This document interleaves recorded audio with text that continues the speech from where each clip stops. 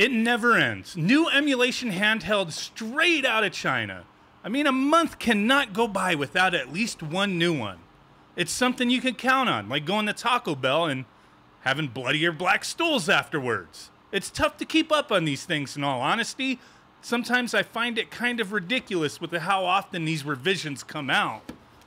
Now, one company who's been doing a decent job with these handhelds is Anbernic. And I've recently reviewed their RG353 and it was fairly capable, but nothing really groundbreaking. And like usual, I figured a revision of that model would be coming out at some point, and here we are. The Anbernic RG353P. But it's not just a different case, a shell. That's not what it all is today. Some things are slightly different here. Obviously, the shell is more in the design of like a Super Nintendo controller. That's one difference. Now, it has some flat-ass butt cheeks on the back that doesn't really help too much with grip. I mean, that's why you'd want them butt cheeks back there, right? Now, besides those pancake cheeks, this handheld is a little thick, so some people might like it, some may not. And it seems to retain the same style buttons and D-pad from the previous model. It's really going to be up to preference on the feel of these buttons. I mean, it's subjective, obviously. Now, for me, they have a slight stiffness to them, but overall not bad. I have no issues with anything registering the presses here. No problem with Dragon Punches and Hadokis in Street Fighter or anything like that. But I do feel the size of the D-pad and buttons is a bit too small and not as comfortable as it could be.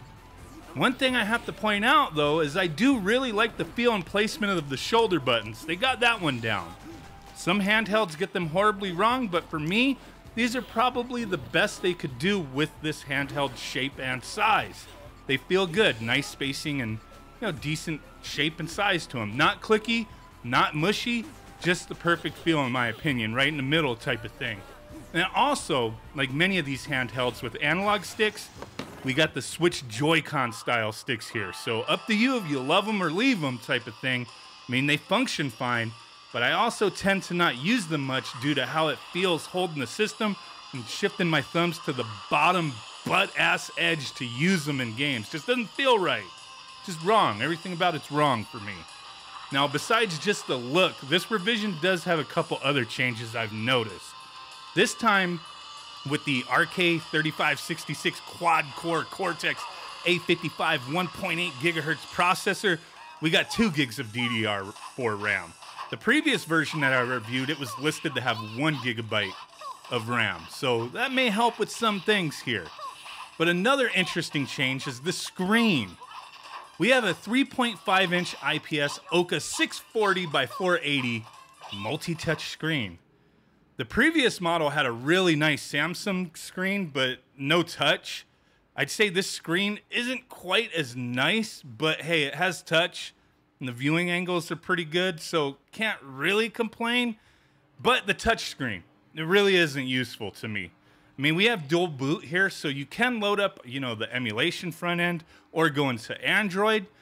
Android, you could fully use the touch screen, but I feel using this as an Android device that way is a bit difficult to fully take advantage of in this shape and size of a handheld. But as we do have HDMI out and Bluetooth and Wi-Fi capabilities, with a few extra things, you may be able to get more use out of the Android side than I did. Like, I really didn't have much use to play it that way or mess with it, especially right out the box.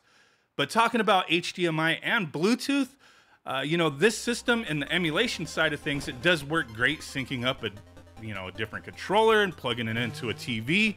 And this is how I recorded most of my footage here, by plugging into a TV and syncing up a controller.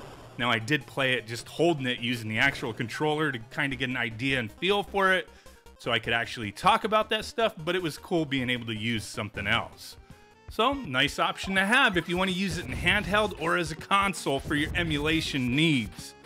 Now, the setup I received here came with the 64 gigabyte emulation build with over 15,000 games included. I tested out pretty much every system here, and it's definitely a capable handheld, but don't expect miracles or everything to work.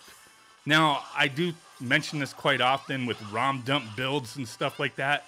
I don't think this little 64 gigabyte build really qualifies as being called a ROM dump, but it's also not the cleanest build I've ever seen, but it's mostly fine, so not really too much to talk about with that. So with this chipset, things will load up nice and quick.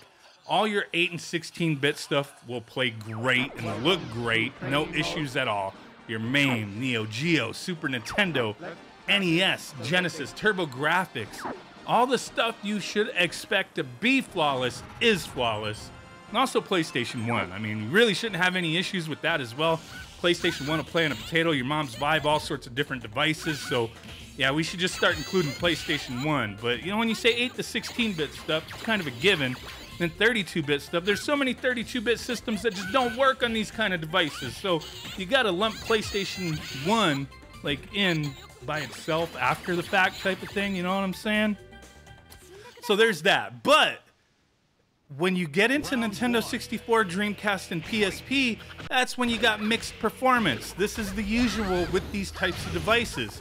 I mean, it appears the build that I have here, they put, you know, a little bit of effort to make sure most of the games that are included are ones known to run without much issue on these troublesome systems.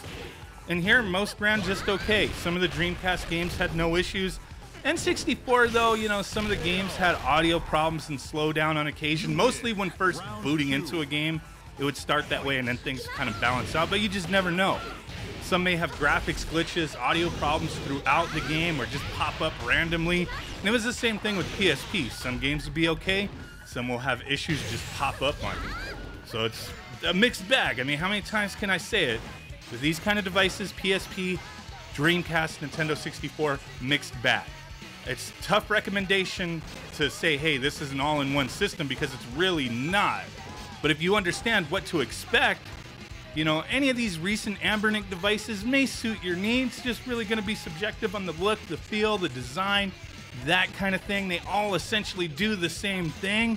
I mean, there isn't anything glaringly wrong with the RG353P, but it just sits in a weird spot for me with the pricing that it has and everything else that's available out there, all the different options. I mean, it's so easy for me to say, or anybody to say, really, like, hey, this is under $200. Instead of buying this, save up $400 for a Steam Deck, you know, a base Steam Deck. It's way more capable. Yeah, it's easy to say that, but some people, they don't care about the Steam Deck. I understand, you know, a lot of people like these smaller handhelds that they just want for retro games. And I do think this is a decent option. I just wish the price was a bit lower. You know, if you want something that plays Game Boy, NES, Super Nintendo, all that kind of stuff in a decent way, this is a solid option. Yeah, I mean, what do you guys think? Let me know in the comments down below. With that said, catch you guys next time. Bye!